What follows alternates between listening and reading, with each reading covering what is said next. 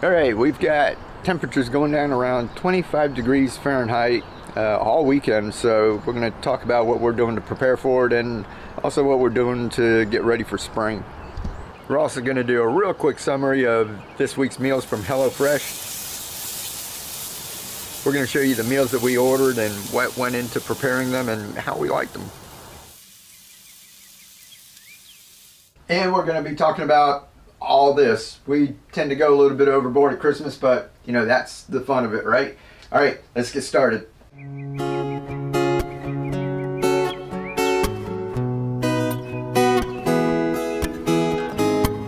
All right, I just looked at the Weather Channel and all of you are in my thoughts. We're going down to 25 here in Florida, but that's nothing compared to what like most of the United States is going through. So you guys stay warm, you know, have fun, have a Merry Christmas, Happy New Year and that, but stay warm and stay safe.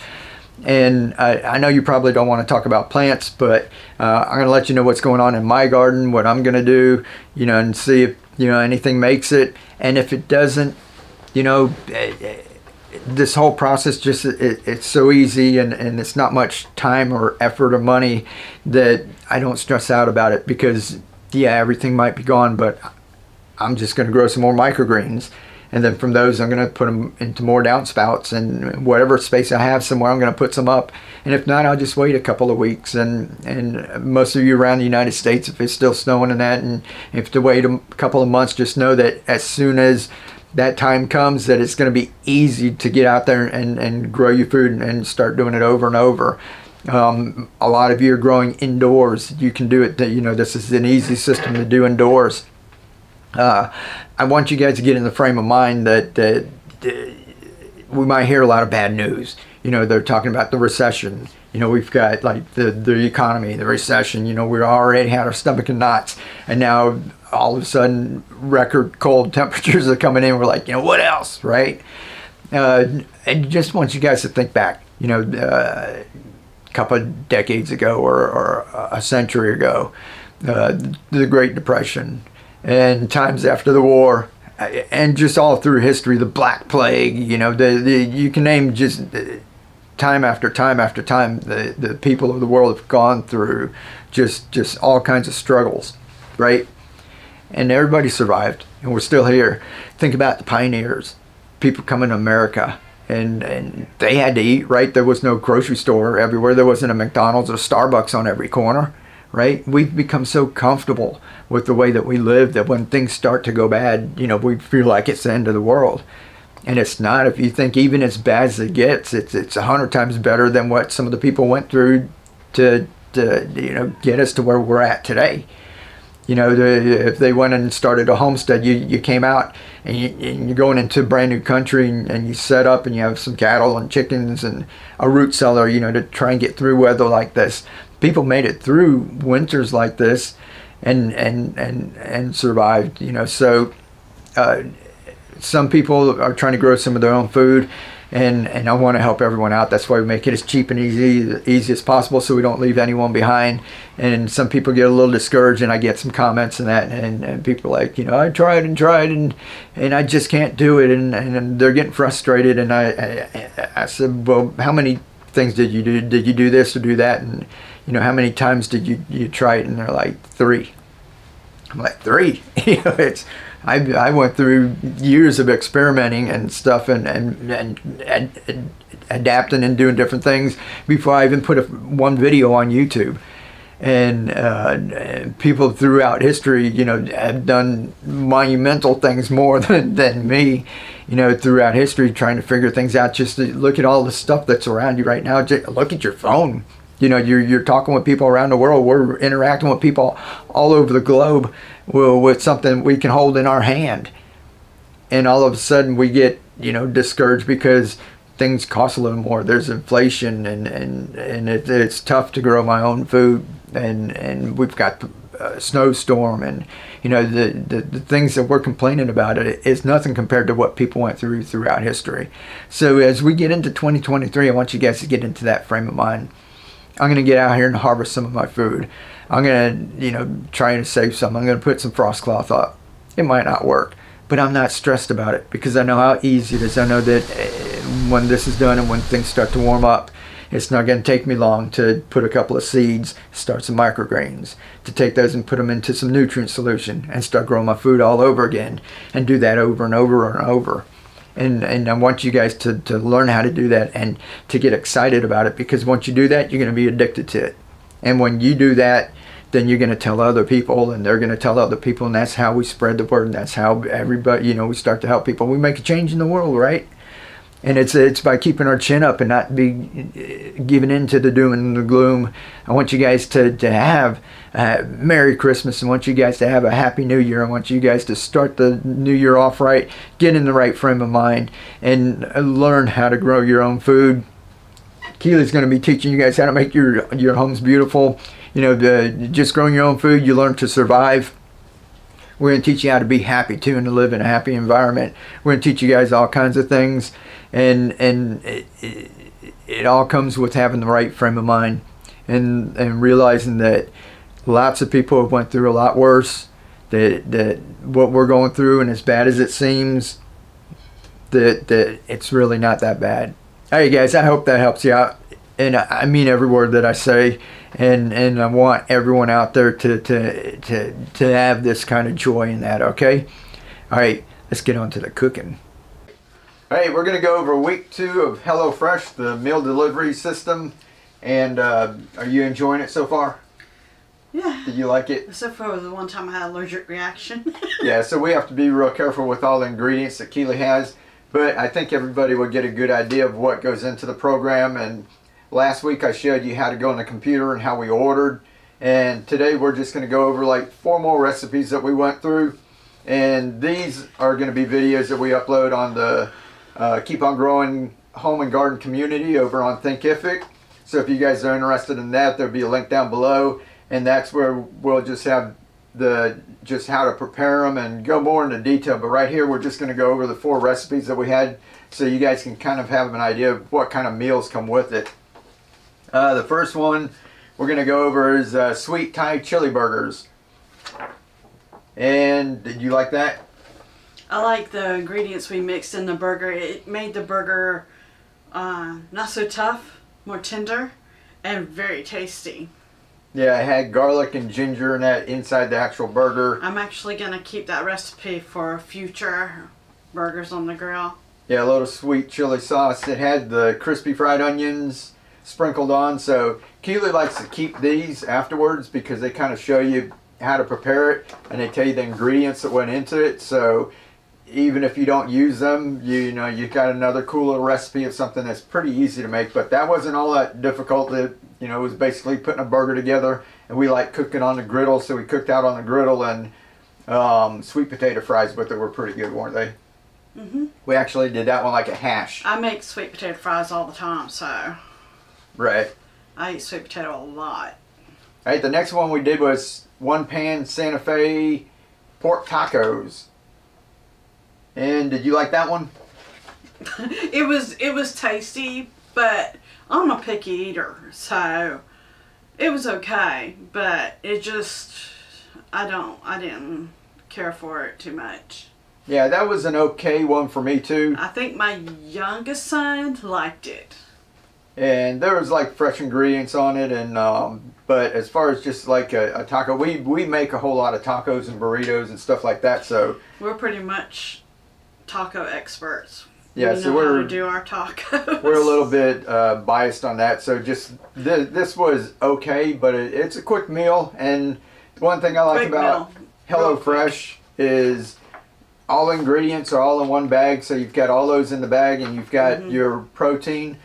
So it tells you what to bust out, and most of the time all you ever need is salt, pepper, oil, and butter. Sugar and salt. I did like the cabbage. Yeah, the cabbage slaw that went on it. The slaw. Yeah, that was tasty. So, you know, that one was okay. The next one we had was the Dijon onion crunch chicken. I love that topping. I had that topping first on salmon. Yeah, salmon the first week. It just didn't pair with me. In fact, I'm going to have Mike soon make one of my favorite salmon dishes on the grill for you guys. I'm not going to tell you what we're going to put on it because I don't want to Yeah, that's good. That one's I really want that good. to be a surprise, but y'all gotta try it. Yeah, and that's why we're a little bit Yeah. biased about the salmon, is because that one tastes so good that when we try But it something was else. so good on chicken. Yeah. Oh, it's a game changer for me. I'm gonna definitely make this again. Yeah, the reason why I didn't like it on the salmon was because it had cheese. You mix cheese and the French fried onions, you know, and Keely likes the topping. The topping really was just Dijon mustard smeared on it, and then the French fried onions with cheese sprinkled on it, stuck in the oven. So you can do that yourself. As you guys can see, there's only like 7 different ingredients that came with it. So pretty simple dish. And what do you call it? Keely will be making again, but with chicken and not with fish. Just a quick note too, the green beans, they're fine if you make them in the oven, but I like sauteing mine real quick. Just kind of flash cook them because I like mine still crunchy. Yeah, it came out good that way. Yeah. And the last one, we have creamy chicken, sausage, and kale cavatappi, which is just a different type of pasta. And did you like that one? It's good, but I like Mike's better. We make a whole lot of different pastas and everything too, so this one was pretty good. I think I ate all the leftovers. All the ingredients already prepped and ready for you, so all you had to do was open it up and throw it together.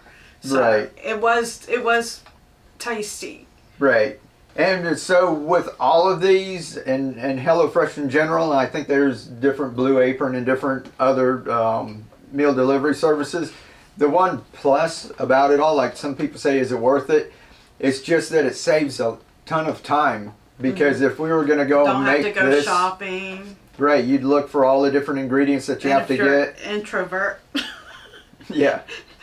It's nice having your food delivered to your door. And they give you just enough for that meal too, so you're not like, we had one last week that had fig jam in it, and if we got that and used it for the recipe, a tablespoon, you know, what would you do with the rest of the fig jam? Spread it on toast or something. So if you don't want to, like, if you're single, I think this is cool. If you don't have a big pantry, or you don't have a whole lot of stuff stocked in the refrigerator, and you want different meals 3-4 times a week. I want Mike to do some pasta dishes for you guys, how he just quickly throws them together. And of course we use the kale that we grow in our garden, so it's very convenient for us. We just go out our back door, snip a couple pieces and wash it, and usually I'm the one who goes and cuts it and cleans it and has it ready for him. So all he does is just throw everything together, but his sauces are really good. Yeah, so we're going to be showing you all that. Thank you. But that's the other thing too, is like the portions. Like I said, if you're just single or you just want something that's just ready, you know, you get everything you need. But like, we grow a lot of kale and pak choy and greens, and whenever we cook, we tend to put a little bit more. So the portion that comes with all of these seemed a little like skimpy to us, even though it's the right amount, you know, that you could use. But we tried to keep true to the recipes. I think the only thing we changed up was onions. When we were doing the onions, and when I fire up the griddle, I don't like to waste the heat, and I have it on, so Keely wants us to do onions, so we do a lot more onions. And the kale, I think we substituted our dino kale for the curly kale one time.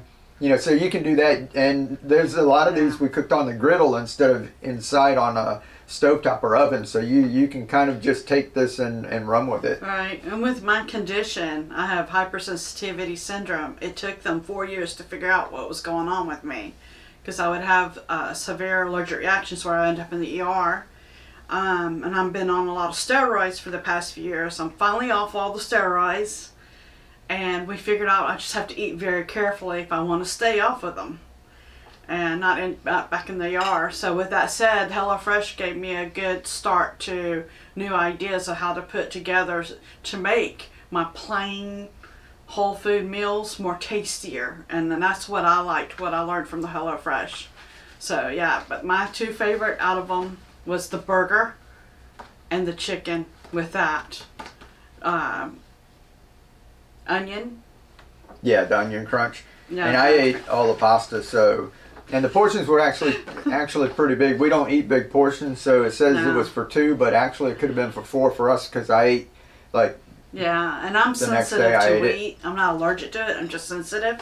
It gives me like an allergy reaction, like you would do during pollen season. I start sneezing and coughing and hard to breathe. So I get rice pasta. I love rice pasta, and I want a pasta maker machine one day because I'm planning to try to make my own butternut squash pasta as well. I love the butternut squash pasta. Yeah. So everyone, I like to, like I said, if we're not going to do this anymore. We might try one of the other ones, but to me, if you get 3 or 4 meals, you get them like we had it delivered on Friday or Saturday, right? Mm-hmm. If you're planning on, your next delivery won't be for another week, but the ingredients won't like last like a whole week. And the what was the ginger was a little rough, and some of the ingredients. So you have to cook them like right away. Day 1, day 2. You can kind of leave One it, of but the sausage packages was slit open. It looked like from a box cutter. So that was damaged. That came like that. And we don't eat things that have been opened like that just for safety's sake. yeah. So that's actually on next week's video. Yeah. So, but he makes turkey burgers ahead of time and puts them in the freezer. He buys it by the bulk. We switched Costco to BJ's. Is that where we go shopping now? Yeah. And so he BJ's. just gets the biggest, much bigger deal. And you've probably seen where he's put together how much everything costs and compare what it costs in the store. And I would like to share some of the meal prep ideas, things that are easy to, because you could take those burgers and you can make anything with them. You can put them in the pasta, make a pasta dish. You can eat it just as a burger. You can break it up and make spaghetti or tacos. So it's something to consider. Yeah. So, and if anybody's interested, they probably have specials going on. We got a special when we first started, right? Right. They've always got specials going on. So if you want to try it for a week or two, that's what we did. You get like 30% off and 20% off, and some they space it out over a couple of weeks. I've got a couple of coupon codes for one free gift box. I have no idea what that is. It says 1 free meal. So if anybody wants those, email me at keepongrowing1@gmail.com, and I'll give you the code until I run out of them. And we're done with the meal prep because we want to go ahead and start making some of our own meals.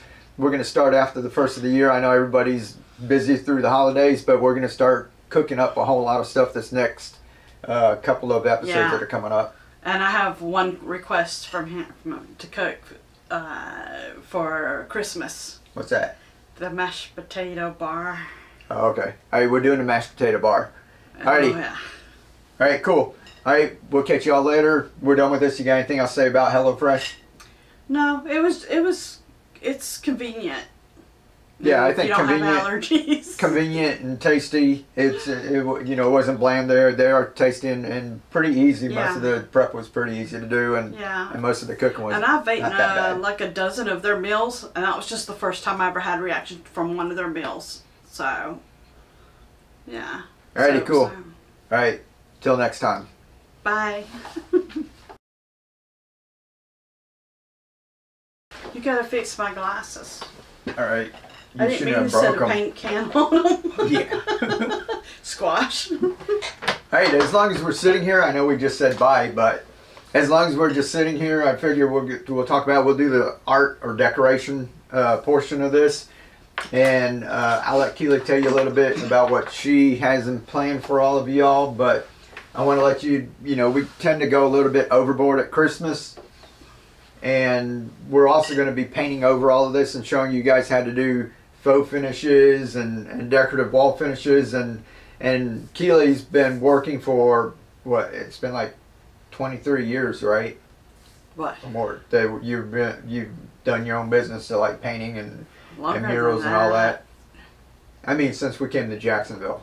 Yeah, about 23 years. That. Well, I've done it professionally for a living. 23 years. Before that, I was just working for other people who were artists. And then I had a small business before that where I did just a lot of folk art. Yeah. where I painted like saw blades and took bottles and spray painted them and speckled them, and then I painted something cute on them. Like I have this little grandma and grandpa couple, and it would say welcome, and so I got some of those things. And then I got creative and made a pig couple, a cow couple.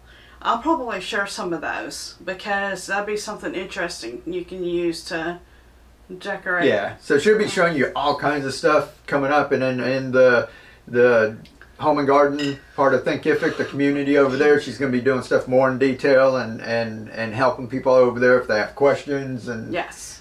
And over here we'll just kind of be showing you different things that we're doing and quick tips and tricks.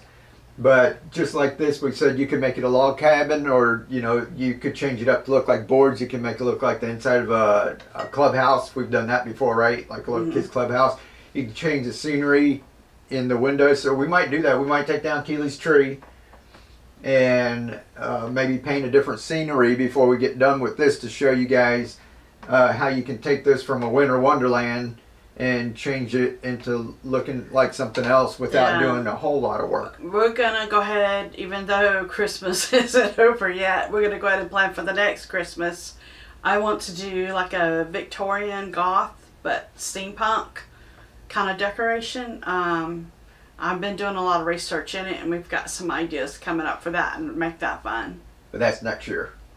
Next year. Right. Yeah. So what y'all are gonna see is we're gonna repaint this and take stuff down, and we're gonna show you different things besides just the painting. Keely's gonna teach you guys how to paint like the murals, like easy things first, like sky, bushes, trees, grass, bird, a building or something, and get you guys where you can practice on different things. And even if you don't do that, we're gonna teach you how to do faux finishes, and Keely matched like wallpapers and what I pride myself on is some of my faux finishes I can do and make them look like they have texture, where you don't ruin your wall. Because if you do a faux finish where you want, like say Venetian plaster, you put texture on your wall. So if you change your mind down the road or you decide to sell your house and you don't want that texture on the wall anymore, you want it just plain painted, you would have to sand that wall or remove the sheetrock.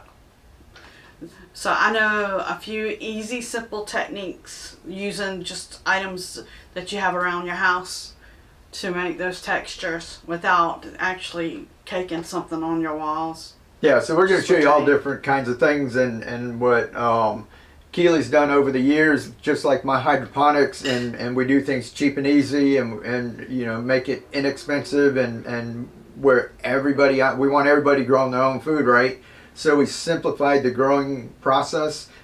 Keely has worked on taking something that used to be complicated and really artistic, and kind of simplified it so that just about anyone can do it too. And you know, of course, there's still going to be people who are like really artistic to paint murals and things, but we've got simple things that you can do to make your homes look really beautiful and not spend a whole lot of money. She said, like, instead of getting a whole lot of fancy faux finish tools and expensive glaze and that, we're going to teach you to use stuff like a little bag and chip brushes and things, right? Yeah, but there's still, you would think just crumble the bag and use it. You can't do that. You've got to turn it inside out, because you do not want that label. The ink of the label sometimes will come off the bag and be included in your finish on the paint.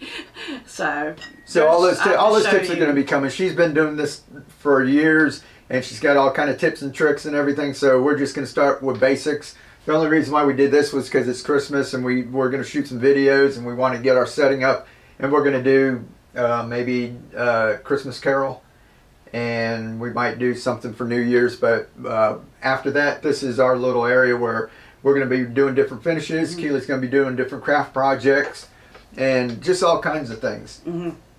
So we're going to be gardening, we're going to be cooking, and we're going to be crafting and painting and just all kinds of stuff for in the next. One of the things I like to do too is do seasonal, where I have one pot that's my favorite, and I like to do little seasonal flowers in it to put by the front door.